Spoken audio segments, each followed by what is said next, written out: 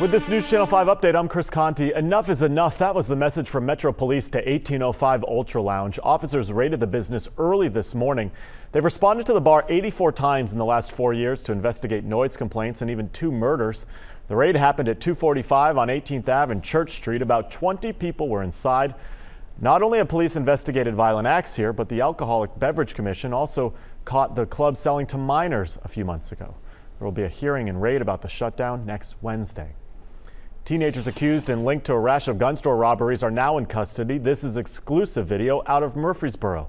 The suspects grabbed 2 weapons from the Bullseye Gun, Gear and Pawn on Shelby Street, and as you can see, the clerks there were armed and managed to chase them down. Those clerks held the 4 suspects until police arrived to take them away.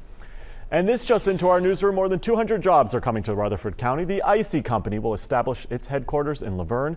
Founded in 1967, Icy is the leader in frozen beverages. Governor Lee says he's excited about this iconic company coming to Tennessee. Here is Leland with a look at your forecast that does not have any icy in it. Yeah, darn. But I love ices. Ooh, glad to hear that they're coming to our state. Weather-wise for you right now, mild for the afternoon hours. Fair amount of sunshine at midday, but then clouds are going to thicken up as we go into the afternoon. Upper 60s to around 70, and then tonight down to 44. Tomorrow, 53. Off and on showers for Thursday, Friday. Weekend, 49 Saturday, 38 Sunday. A few passing snowflakes possible on Sunday.